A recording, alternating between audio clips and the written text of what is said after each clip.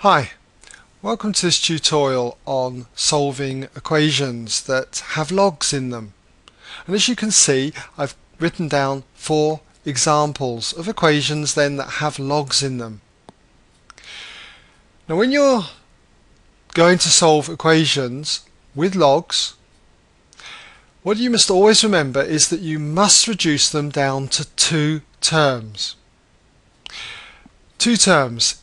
They'll either be this ending, the log of a number, let's say n in base a equals b, in which case if you've got an equation that is in this format, it follows that a to the power b equals n. That's the definition of a log. The other scenario that you could reduce a log equation down to is the log of a number, let's say n, in a given base a say, equals the log of another number, let's say m in base a. If that's the case, then it follows that n must equal m. So let's just highlight that result for you. So when you're doing any log equation, make sure you reduce it then down to 2 terms, either of this type or of this type. So let's get cracking then and look at equation number 1. Now in equation number 1 we've got 2 terms. We've got the log of something equals a number, just like this. So by the definition you can see that a is the 3, n is the x and b is the 2. So anti-logging it, that is removing the log, gives us this result. A to the power b equals n. So for this one it's going to be that x equals 3 to the power 2. X equals 3 squared, so therefore x is 9. Now in the next example, number 2, what I've got again is 2 terms. I've got the log of something, log of 27 in base x equals another number. So it's this type. And again you can see that a is x, n is 27 and b is 3. So if we anti-log this, removing the log, by this definition we've got a to the power b equals n. So in other words we have that 27 is equal to x cubed.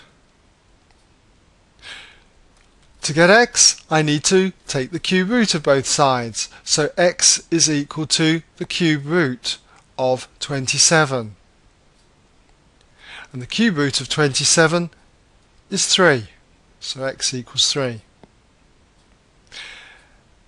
Now in example 3, what I've got now is still 2 terms, but in this particular example I have got the log of something equals the log of something else, both in the same base. Remember this is base 10, okay, by default. If you don't write anything down there against the logs, this is understood to be base 10.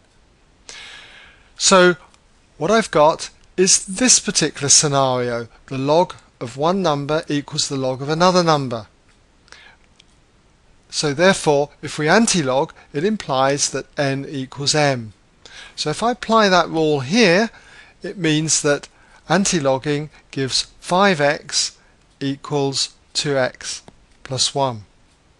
And this is a simple equation now, one that we should be familiar with.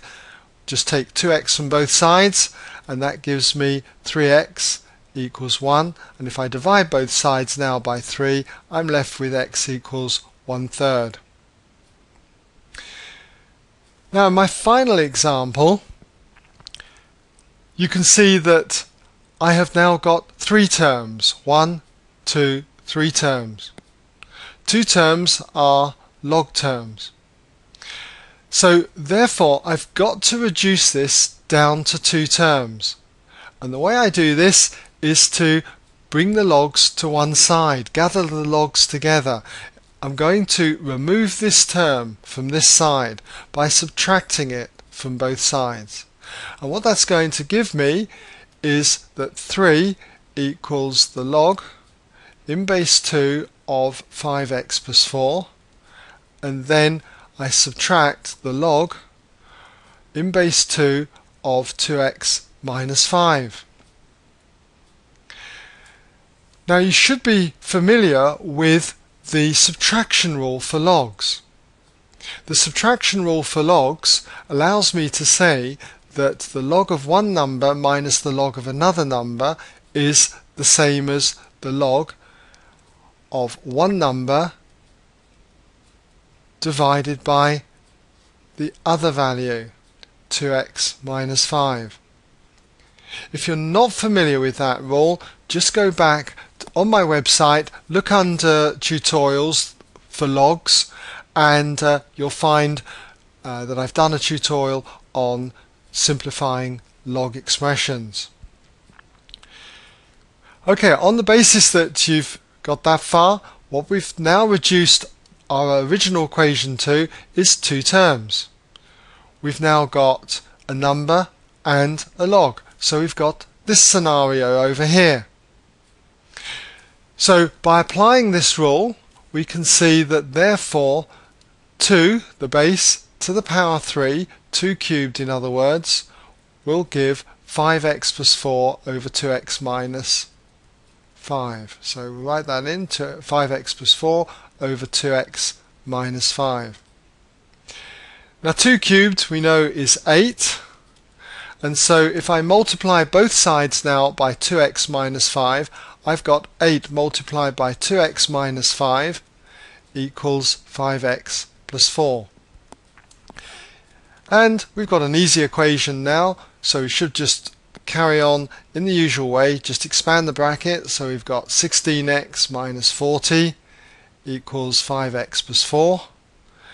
And if I now subtract 5x from both sides and add 40 to both sides, what I'm going to find that I get is 16x take 5x, which is 11x, equals, and then 4 plus the 40 is 44, and dividing both sides by 11 gives me x equals 4. Okay, so hopefully you've been able to follow the 4 examples.